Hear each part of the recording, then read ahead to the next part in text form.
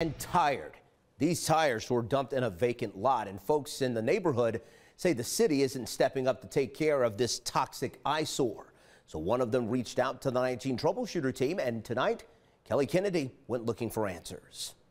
Some people living in the North Hill neighborhood of Akron tell me they're sick and tired of looking at this eyesore. Take a look, dozens of tires dumped here on this vacant property. And neighbors tell me they've been sitting here for at least 4 months. I came home from work one day in October, and somebody just backed up in here and dumped a bunch of tires and left.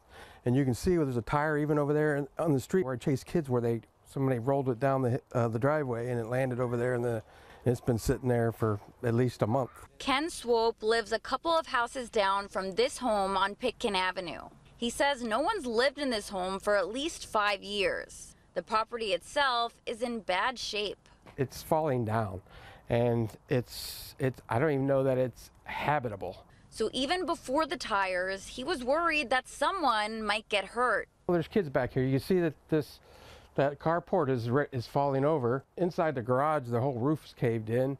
There's all kinds of trash and stuff back there as well. Swope says he's called 311 to report the issue 3 times since October.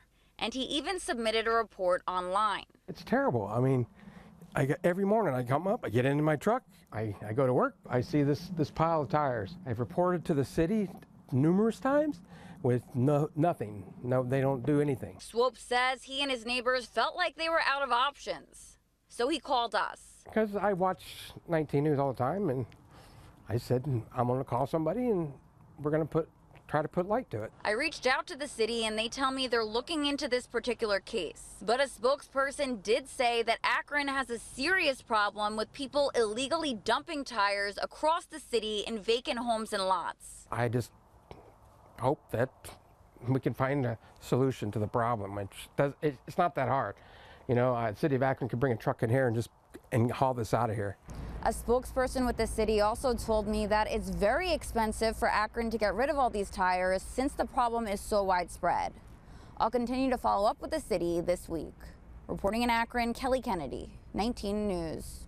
And we make it our duty to make sure people are held accountable. So if you've got an issue you want addressed in your community, don't hesitate to call the 19 Troubleshooter tip line, 216-250-1618.